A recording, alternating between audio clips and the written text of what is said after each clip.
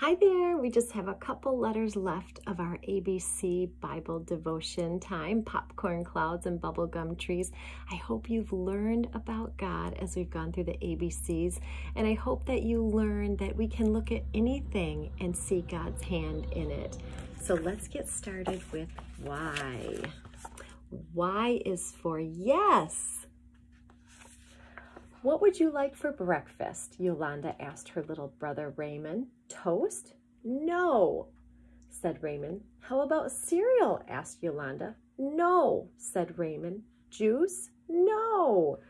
Mama, complained Yolanda, Raymond is impossible. All he says is no, no, no. Raymond's not impossible, soothed the mother. He's just two. 2-year-olds are like that. You were worse, Yolanda, said Louis, Yolanda's big brother. You were the terriblest 2-year-old ever I knew. Yolanda stuck her tongue out at Louis. I know how to make Ramon say yes, she said. From the refrigerator, she got ice cream, and from the cupboard, she got cones. She scooped ice cream into a cone and carried it over to Raymond's high chair. Raymond, she asked with a smile, would you like some ice cream? No, said Raymond, pushing the cone away angrily. It tumbled from Yolanda's hand and onto the floor. Yolanda reached down and put the cone on the high chair tray. I was thinking, Papa said quietly. Raymond says no, no, no, but God says yes, yes, yes. It's quite the opposite. What do you mean, Papa? Asked Yolanda. God is so patient.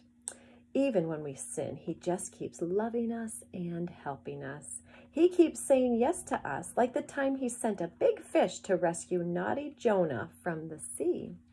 I know, said Yolanda. God said yes to Noah and the animals when he saved them from the flood. God said yes to David when he fought the giant, added Mama. How about the time God made a path for the Israelites right through the Red Sea, said Louis. That was a pretty big yes. It was, said Papa, but the biggest yes of all was when God sent Jesus. I think when Jesus comes back to get rid of Satan and be king forever, that will be an even bigger yes, said Mama. When Jesus comes back, I think all the angels of heaven will shout, yes, yes, yes. For a moment, everyone was quiet. There was a lot to think about. Then Yolanda noticed Raymond, covered with ice cream and grinning from ear to ear. She went over to him and put her hand on his head. Does God love Raymond? She asked, smiling. Yes, shouted Raymond. Yes, agreed Yolanda, laughing and giving Raymond a big hug. God loves Raymond, and so do I. Well, that's a pretty awesome story about the letter Y, and yes, I guess I've never thought about it that way.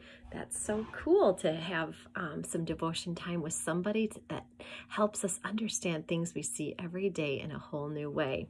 I love that. So it's praise time, Psalm 105, verse 2. Sing to the Lord. Sing praises to him. Tell about all the wonderful things he has done. So you could turn to somebody when we're done and tell them the wonderful things that God's done for you. I would love for you to comment below this so that I can hear what you think God has done so wonderfully in your life. Let's say Psalm 105, verse 2 again. Sing to the Lord. Sing praises to him. Tell about the wonderful things he has done. God doesn't want us to keep that to ourselves. He wants us to tell our family and friends how wonderful he is and the wonderful things he's done for us. Let's pray. God, you say yes to us in so many ways, ways that I don't always think about.